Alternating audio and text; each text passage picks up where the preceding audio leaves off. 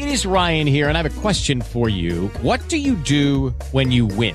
Like, are you a fist pumper, a woohooer, a hand clapper, a high fiver? I kind of like the high five, but if you want to hone in on those winning moves, check out Chumba Casino. At ChumbaCasino.com, choose from hundreds of social casino-style games for your chance to redeem serious cash prizes. There are new game releases weekly, plus free daily bonuses. So don't wait. Start having the most fun ever at ChumbaCasino.com. No purchase necessary. VGW Group. Void where prohibited by law. See terms and conditions. 18 plus.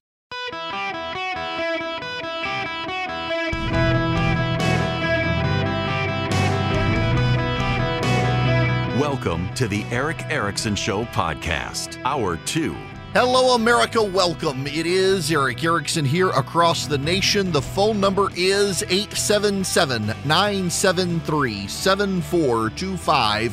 I want to be just as open as I can with you guys on the indictment against the president. I read all 45 pages of it. It appears that Rudy Giuliani, Sidney Powell, John Eastman, and Jeffrey Clark, who was assistant U.S. Attorney General, are named co-conspirators. They're not by name in the indictment, but based on references we can deduce that they are. There's also a fifth person. No one can figure out the identity of this person, a political consultant involved in actions in Pennsylvania. They're trying to nail that one down, but those four. We know Rudy Giuliani is co-conspirator number one. And I'm happy to take your questions on this indictment. I want to talk about the bond downgrade, but I think this is actually the bigger story, the one people are interested in today. And I want to just focus on this aspect of it with Rudy Giuliani. We don't have to relitigate 2020, whether it was stolen. It's notable that the prosecutor uses the phrase outcome determinative fraud. Outcome determinative fraud means there could have been fraud, but it didn't affect the outcome of the election. Now, I've mentioned this repeatedly. I used to be an elections lawyer in Georgia. I know election law, and I know that in every election there are shenanigans. There's fraud in every election. There are mistakes made in every election. Elections are run by people. People are stupid. Therefore, stupid mistakes happen. The question is it enough to affect the outcome of the election? And no one has been able to show in a court of law that there were outcome determinative fraud levels.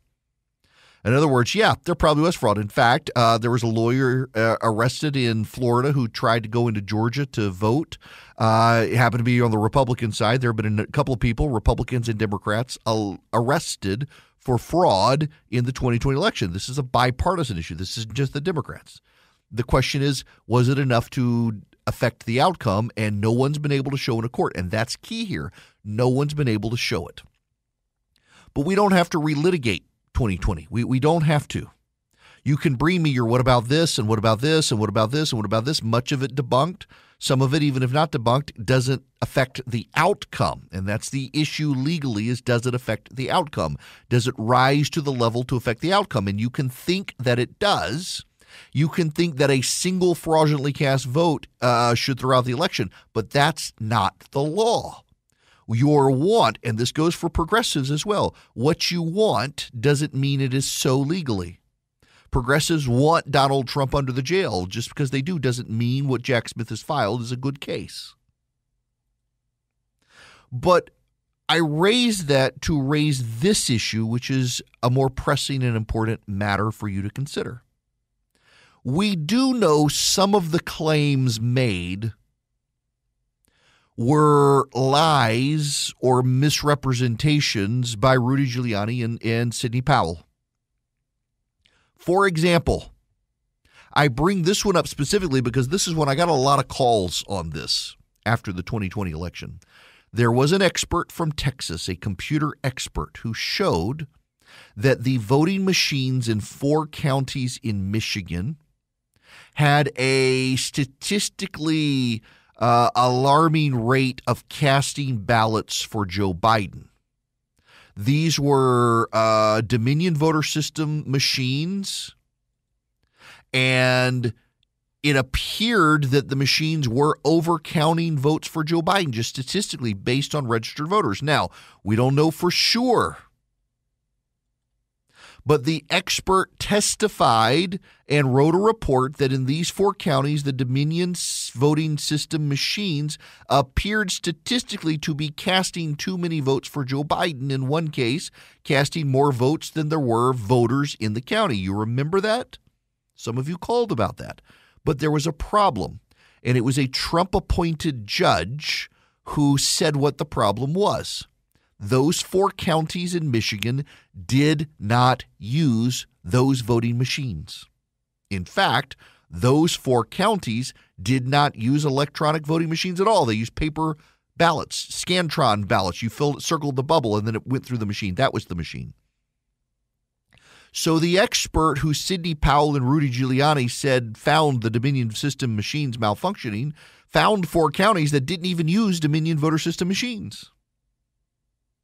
Another one of their experts showed how the Dominion system was easily hackable, and he himself was able to access the root of the system and make changes to it. And again, the Trump-appointed judge showed what the guy was actually looking at was their public-facing website, dominionvotingsystems.com. And you couldn't access the voting machines from their public-facing website. That's why he imposed sanctions on them in Michigan, Giuliani and Powell. So you can come at me with your, well, what about this, what about that? But these are 2 examples where Sidney Powell flat out misrepresented the truth of what was going on. She used experts who made claims, and their claims on their face were false. So progressives, and I want to talk to progressives who might be hate listening right now. If they convinced Donald Trump it was so, how can you say he engaged in a conspiracy to overthrow an election when his lawyers convinced him that it was the Democrats who had engaged in a very successful effort to overthrow the election? Look at what their experts said. You see, that's the problem. That's the problem with Jack Smith's case. The lawyers, the judge in the 8th Circuit Court of Appeals who was appointed by Trump said the lawyers knew or should have known that their experts were garbage and their data was garbage. But the client relied on the lawyers. The client was the President of the United States, and he trusted Powell and Giuliani. What I see shaping up in this case is that someone's got to be the fall guy. It appears it's going to be Rudy Giuliani. Now, why do I say it's going to be Rudy Giuliani? Well, an enterprising lawyer yesterday noted that Rudy Giuliani fell $300,000 behind on legal bills. And a month later, the Trump campaign spent something like $350,000 paying the lawyers. And then Rudy Giuliani informed the court that he was no longer in arrearage.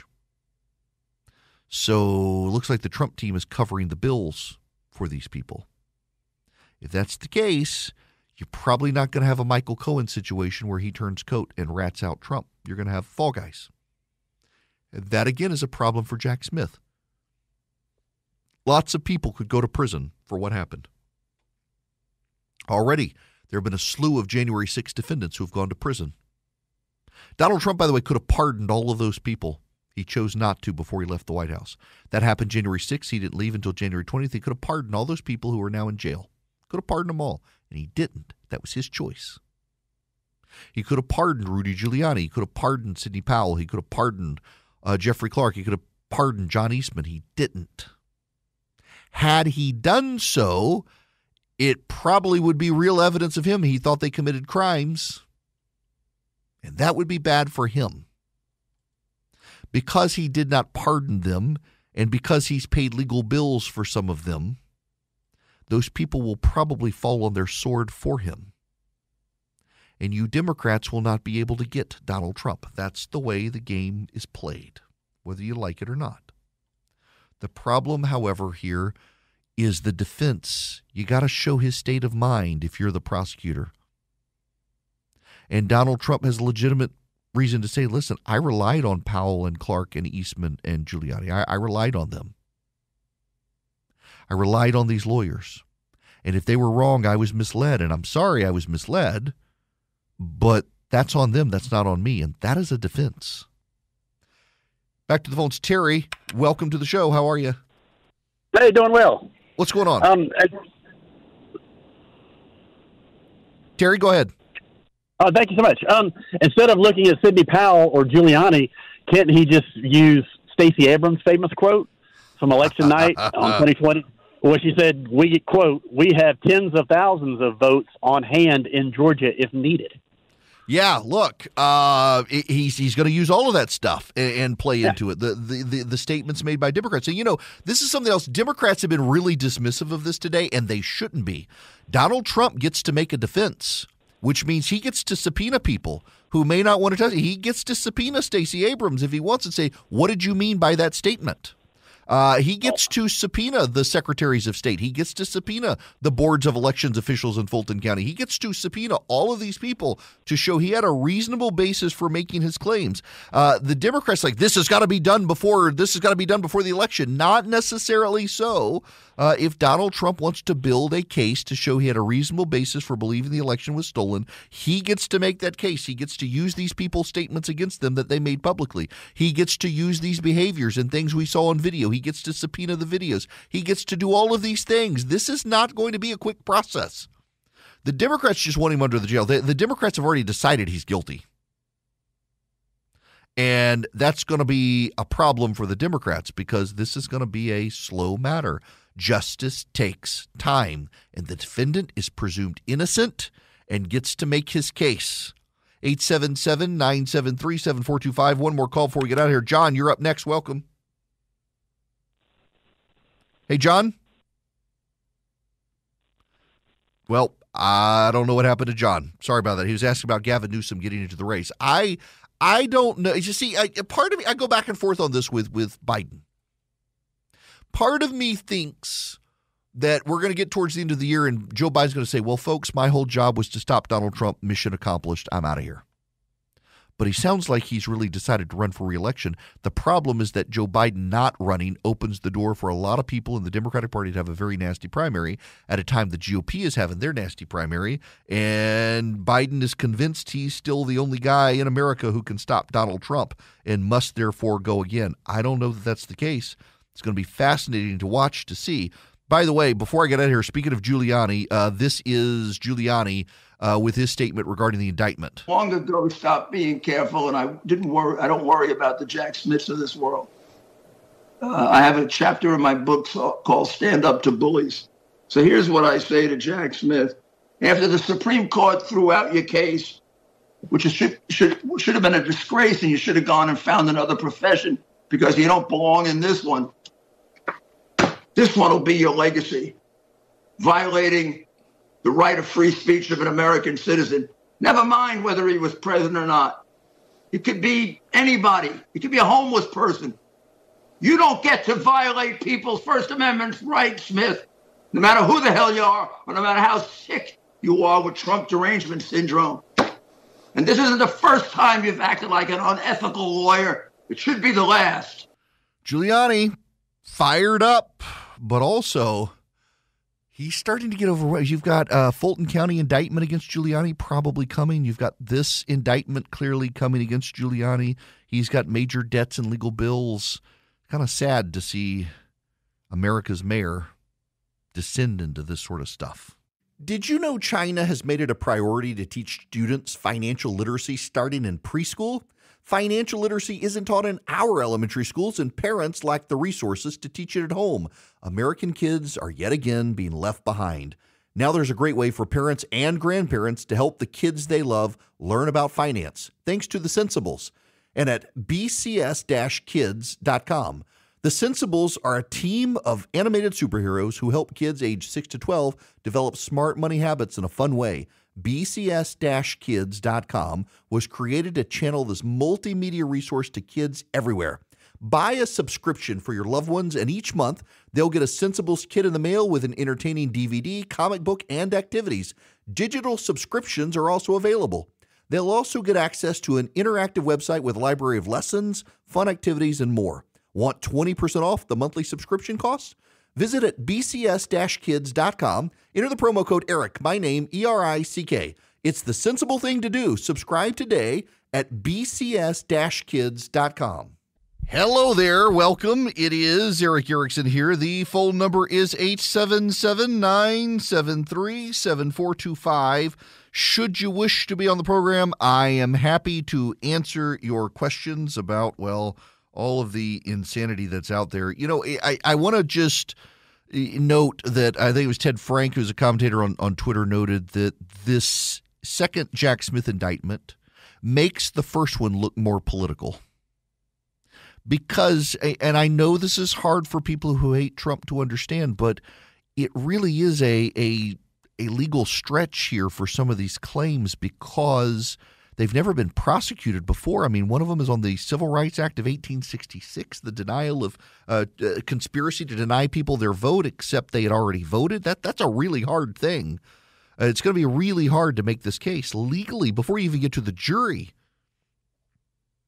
The classified documents case, though, it's a very serious case. It is actually a very serious case. The reason it's a very serious case is because, well, they got the videotape surveillance and they found classified documents. Remember, the whole crux of it is a grand jury asked Trump to hand over documents. He didn't object and didn't fight the subpoena. He just didn't hand over the grand jury documents. That right there is a crime. And that's going to be very easy to prove. Even with a jury that's sympathetic to Trump, that's a very easy crime to prove, and it looks like they got the goods on it. But this case is harder. The Fulton County case is probably an easier case to make than the federal case because the Fulton County case, based on what we know, is a racketeering case. And racketeering cases are convoluted and complex, but the prosecutor has experience in building these sorts of cases, and there are all sorts of angles and tie-ins there. Regardless, though, you've got 4 indictments, 3 right now, a 4th one coming, maybe a 5th one related to some campaign finance issues. The amount of money Donald Trump is going to spend on lawyers makes it very impossible for him to campaign. And he could still get the Republican nomination, but good luck having the money to build a campaign to persuadable independent voters, let alone do a ballot harvesting effort. That's the problem for Donald Trump's supporters is they've got to decide, are we going to stand by our man, we're going to be Tammy Wynette, or we're going to go help our man? If you stand by your man, you probably get Biden reelected. You help your man by finding someone who's going to pardon him and beat Joe Biden. But I don't know that they're there yet. It feels like we're working through the stages of grief among supporters, and we're just not there yet for it's all very emotional. Again, these people didn't rationalize their way into support of a candidate. You're not going to rationalize their way out of it. It's an emotional thing, and I do get that. I also get why so many people are running to Eden Pure and getting the thunderstorm because it just works eliminating bad odors. You know, my wife and kids and I, we stayed up at a resort in North Georgia a while back. There are fireplaces in the resort, and they were running the Eden Pure. At first, I thought it was because of me, but I realized, no, they really work. They eliminate the bad odors in the hotel rooms from the fire places. The smoky odors, they work. They work on bad odors, dead animal odors, pet odors, litter box odors, smoke odors, musty odors. You can get 3 of them for less than $200 at EdenPureDeals.com. EdenPureDeals.com. On the front page of the site, you put in my discount code ERIC, ERICK. You'll get 3 Eden Pure Thunderstorms. They are air purifiers. They get rid of the dust and the pollen, but they also eliminate odors. They wipe them out. They really do. You can plug them into the wall or plug them into a car USB outlet and fire them up. They work to eliminate odors. EdenPureDeals.com. EdenPureDeals.com. Garden of Eden Pures the driven snow. EdenPureDeals.com. The discount code ERIC, ERICK. Get 3 Eden Pure Thunderstorms for less than $200. EdenPureDeals.com. I am a small businessman. The company that I run for my radio show, it's a small business. I've got employees. I don't have HR. You may be in that situation, and you may really need HR. Well, You may want to talk to Bambi. When running a business, your employees can create all sorts of interesting situations and they could get you in trouble. What happens when two employees are squabbling? One of them smells bad all the time. What do you do? How do you navigate the rules? With Bambi, you get access to your own dedicated HR manager starting at just $99 a month. They're available by phone, email, real-time chat. Onboarding and terminations run smoothly. Team members reach peak performance. Your business stays compliant with changing HR regulations. Let Bambi handle your employees for you. Their HR autopilot automates important HR practices like setting policies, training, and feedback. Listen, you want U.S.-based HR managers who give you experience, expertise, a personal touch you need to make it seem like they're a part of your team. They could cost $80,000 a year, but Bambi starts at $99 a month. Schedule your free conversation today to see how much Bambi can take off your plate.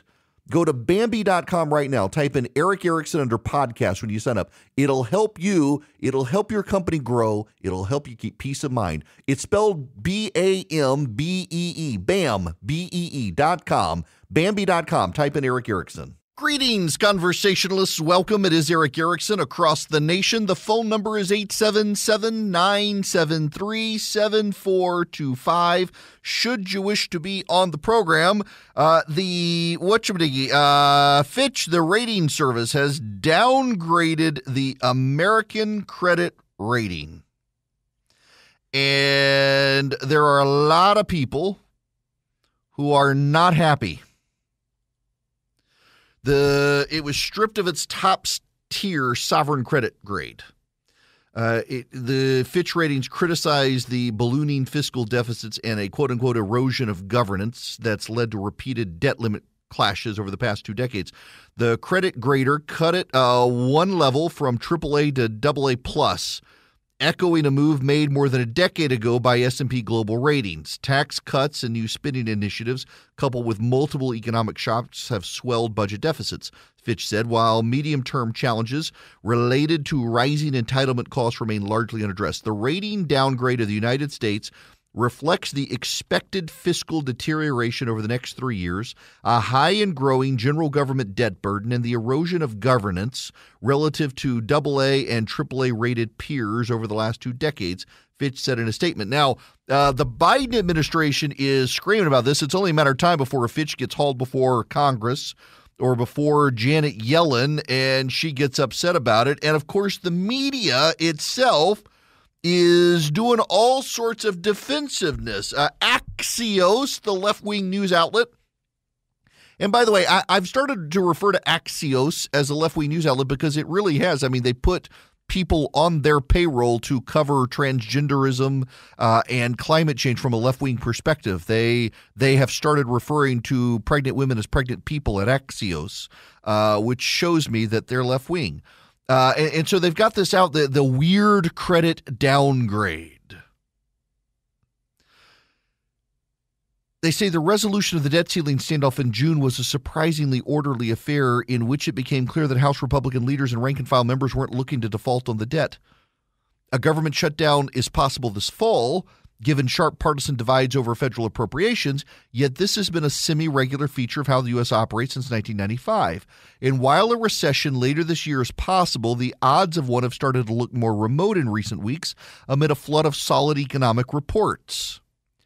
There's no doubt that U.S. policymaking can be a messy affair and that the current deficit trajectory is problematic, but it's not as if credit and analysts have special insight into the scale of those challenges or how likely they are to spill over into some kind of default. On August 6, 2011, the S&P downgraded the day before dominating the upper right quadrant of the New York Times, and today's Fitch's downgrade didn't make A1 at all. That's really important to note. The New York Times has not noted the Fitch downgrade on its front page. They're covering for Joe Biden pretty significantly in this, the media is, which, by the way, tying this into the indictment, this is another issue for Trump supporters, is how many people in America listen to the mainstream media. They're low-information voters. They get their news from the nightly news. They don't go everywhere else. They just take it as truth. And they're covering the Trump indictment, and they're not covering the financial downgrade of the country. That's something that has to be considered by everyone. But I want to talk about this for a minute, and it's something we've spent some time on here. There are still concerns of a recession, but most major business outlets are saying, hey, the recessionary concerns are starting to fade. I don't think that's still the case. There are still predictions of a fourth quarter recession right as Biden is gearing up for re-election, an economic downturn. They've been claiming Bidenomics, and Bidenomics is going to make everything great. The problem here is our national debt continues to go up in terms of GDP. So I want to express this to you. I was talking to a former member of the Federal Reserve. He was a governor of the Federal Reserve. He was actually the vice chair of the Federal Reserve. He said, this is the problem we have to watch out for. Our national debt in terms of gross domestic product exceeds the GDP, and this is an unstable, unsustainable situation. He says the solution that a lot of governments try is to pay down the debt. You take taxpayer dollars and you target the debt and you lower the number. So you have we're doing old school math here. We're not doing Common Core. You got a numerator and a denominator and a fraction. So it's like 1 over 5 is 1/5. So the 1 is the numerator, the 5 is the denominator. In our situation with the debt to GDP ratio, the debt is the numerator, the GDP is the denominator. So the GDP is 100% of the economy. And the numerator is 110. That means it is 110% of GDP. It's a massive, massive increase over GDP. You exceed GDP. Our total debt exceeds all of the money our economy generates. So what Democrats like to do, what governments like to do, is they take that 110 over 100 and they want to throw money at the 110 to try to shrink it down. What you really need to do is put in economic incentives to grow the denominator. So that 110 goes down because the 100 goes up. So the 100 becomes 110. So if it's 110 over 110, that's 1. Our debt equals our economic output. Well, if it becomes 110 over 200, suddenly it's a whole lot more manageable, isn't it? The total debt no longer exceeds our GDP. It's actually quite a bit less than our GDP. If you grow the economy, if you grow the economic output of the country, you reduce the debt in terms of a percentage of GDP. The problem is in Washington, our regulators and our legislators are not doing anything to bring efficiencies to the economy. They're not doing anything to speed up economic recovery. They're not doing anything to spark growth. So our debt continues to grow. In fact, we had that debt limit deal, and the debt is growing faster than the debt limit deal agreed the debt would grow. That's going to have long-term ramifications on the United States because it's going to slow our economy, because ultimately our economic growth is going to be poured into our debt to try to pay down our debt, which we're not going to be able to do. We're going to have major tax increases to make it stable. And if you have major tax increases, it's going to slow down the economy, and the Democrats do not have an answer for it. There's a level of frustration. And it's not just me. Everybody I talk to is frustrated by this. We are fighting over the two most disliked politicians in America outside of Hillary Clinton. Trump versus Biden, people find them detestable. You may not. Most people do. Yeast infections on your backside have a higher popularity rating than Donald Trump and Joe Biden. Athlete's foot is more popular in this country than Joe Biden and Donald Trump. Herpes is more popular than Joe Biden and Donald Trump, and unlike Joe Biden and Donald Trump, herpes goes away and stays away for quite a little while, typically. People in America would rather herpes than Donald Trump or Joe Biden be the next president of the United States. But the Democrats and Republicans are so emotional about standing by their men in this Tammy Wynette election that they would rather foist Donald Trump and Joe Biden on the public and force the public to choose, and the public is just going to stay home. We've been talking about record-breaking elections. Joe Biden getting over 80 million people. Republicans to this day that I know who don't know anything about math and population growth are like, this is impossible. It is impossible that he got that many votes. Well, says an ignorant person. But we're going to see a massive decline in voter turnout come 2024. People are unenthusiastic. Even internally, people are unenthusiastic. They're just turning out to stand by their man. It's Tammy Wynette.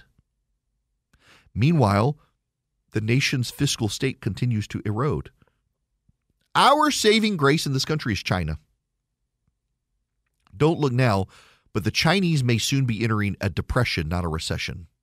Prices are beginning to collapse in China. The real estate market is beginning to collapse in China. Income is beginning to collapse in China. Everything is collapsing in China. It's another reason Xi Jinping may decide to go to a war in Taiwan to salvage their economy. Should be a terrible way to salvage the economy, but that's what he thinks will help. It's a bad deal in China right now economically. Their banks are failing. Real estate companies are failing. Major corporations are failing. People's pay is going down. Prices are going down. Prices are going down not as quickly as wages are going down, so people still can't afford to buy stuff. It is an economic calamity beginning to happen in China, and that makes our economy better. Our economy is the strongest in the world, but just think about this. Our credit just got downgraded by Fitch because of the economic stability in our country and our debt to GDP ratio in this country. Congress seems unwilling to do anything about it, and we're still an economic powerhouse compared to everybody else on the planet. That's a damning indictment of all the other economies on the planet, but it doesn't make us good. We're just the tallest midget in the room. Assuming I can still say midget on the radio. And Republicans and Democrats are just squabbling about which old man to foist on the public. The public is incensed. Which old man shall we foist on the public? The one who can't find his way off a stage, or the one who goes on angry tirades on social media and writes in all caps? Which one will we foist on the American public? This is the problem we have in our political situation right now, and it's having a direct impact on our economic situation right now. It's all an unhealthy situation, and the American people feel stuck, and they're going to begin to disengage politically. And I don't know that it helps Republicans to have a whole bunch of people sit home, because there are a lot of people who want to vote against Joe Biden, and they're not going to vote against him if Donald Trump's the Republican nominee, because they think he's a criminal. Meanwhile, our kids are being indoctrinated in public schools. Our economy is beginning to teeter over and fail. Our cities are collapsing into third world hellholes. And the American public's trying to find someone who's just willing to offer fixes. And they're not getting it. And a third party could finally rear its head. And the Democrats are spit mad about no labels, thinking that's just going to help Trump. I don't know that it helps anybody. But it does give the American people somewhere to throw their votes as a rejection of the two major parties. I'm a formerly elected Republican. I'm a conservative. I vote Republican. I do not vote for Democrats. But I understand the angst and anxiety so many voters have towards both parties right now. And if you're not feeling it, you're probably not normal. You're probably someone really plugged into hyperpartisan politics. But I assure you, most Americans right now are just deeply frustrated with the state of the economy. And now we've got a credit downgrade, which will drive up interest rates even more and drive up the debt service even more, which becomes this exacerbating, cascading effect and a sick cycle that repeats and continues to get worse, and no one in Washington wants to deal with it. That's the problem. Some of you, however, have a more pressing problem. That is school starts in the next couple of weeks. And you're trying to get your kids school supplies, including probably a laptop or a desktop computer for your kid to do homework on. Let me suggest you reach out to Vision Computers. Wherever you are nationwide, you can reach out to them. 404 Computes, their number. Ask about the Eric Erickson special. Vision Computers can build your computer. So you can go to the big box store, or you can go to one of the online sites and just buy a generic computer, maybe add a little RAM, maybe add a little more of a processor, get a bigger monitor, but you don't know what the heck you're doing. Vision knows what they're doing, and they can get you something that you need and want that's going to last multiple years and not just be outdated after this year. And your kid's going to love it because they'll get a phone number where they can call Vision and let Vision tech support troubleshoot for them without having to deal with you and your angry temper because you don't know what's going on with the computer. Vision can be their IT department. Yes, mom and dad, you can let Vision talk to the kids and let the kids figure out how to fix the computer with Vision. If you got a business, you can do the same thing. Buy your employees computers built by Vision, and Vision will be their tech support, so they don't have to call you. You don't have to hire an internal IT guy. You just call Vision. Let him service the computers. You can go to visioncomputers.com or 404-COMPUTE. Now, those of you in Abilene, Texas, you're listening, you're like, 404, that's an Atlanta area code. Yeah, it doesn't matter. They can take care of you nationwide, wherever you are. If you're in Abilene, Texas, if you're in Missoula, Montana, you can go to visioncomputers.com or call them 404-COMPUTE. They can ship the computer to you, and in many cases, they can just remote in over the internet to be your tech support guy. visioncomputers.com or 404-COMPUTE. Welcome. It is Eric Erickson here. The phone number 877-973-7425. Importantly, if you text Eric, E-R-I-C-K, to 33777, you can get the podcast, you can get the show notes, you can get the social media links, you can get the 24/7 live stream, everything you need to follow me around the internet and get access to the show if you're traveling or need the podcast. Text Eric, E-R-I-C-K, to 33777. You should subscribe to the daily email. You can do it for free. Paid subscribers do get extra. It's $7 a month. But even just the general subscribers, my morning email typically goes to everyone. We send clips from the show, interviews with the gathering coming up. The gathering, we're going to be sending a lot of stuff to the subscribers. So if you can't come to the gathering, for those of you who don't know what the gathering is, it's my annual political conference. I've got Ramaswamy, Chris Christie, Ron DeSantis, Mike Pence, Nikki Haley, Tim Scott, Glenn Youngkin, Brian Kemp, Joni Ernst, Tom Cotton, Rich McCormick, Chip Roy. So many great speakers coming. Some candidates for office and others. And we'll be sending clips, doing interviews with them. So you should subscribe. Just text Eric, E-R-I-C-K, to 33777. Now, here's the thing.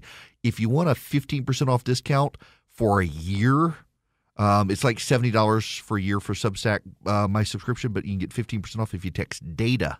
D-A-T-A, text DATA to 33777 and subscribe through that link. You get 15% off, and you'll start getting all the stuff from the conference. This conference is coming.